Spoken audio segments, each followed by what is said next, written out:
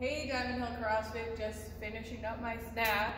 It was an orange today, and this is also just a reminder, still during this time period, we want to try to be eating as many fruits and veggies as we can, eating whole foods, real foods. All right, let's get to the workout for Thursday. So we're going to start with some core work, part one.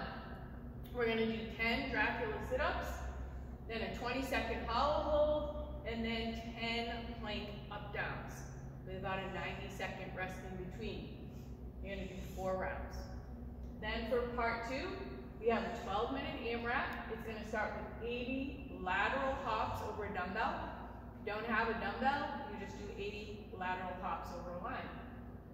Then 60 air squats, and then 40 single arm dumbbell push press, and you're going to switch arms every 10 repetitions.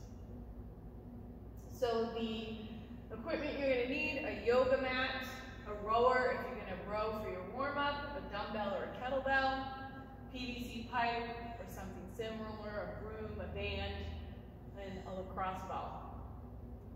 For this workout, it's a higher volume workout, so you don't want to redline in that first round. And you want to choose a challenging weight for the push press if you have it. If you don't, you have to stay on the lighter side. You just want to try to move through those push presses quicker. For our express class, you're going to start with a 200-meter run or row, 1 minute of up, down, dog down, a prayer stretch 1 minute, pass-throughs for a minute. You're going to do the similar warm-up as for the main class for specific, and the WOD as well is going to be that 12-minute AMRAP.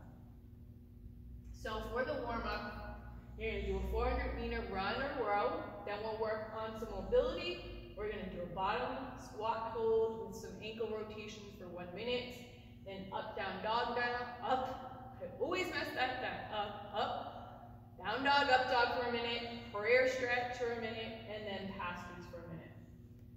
For our specific warm-up before the WOD, we're going to do 2 rounds of 20 lateral hops, 10 air squats, and then 10 single arm dumbbell push press. That would be 5 on the right, 5 on the left.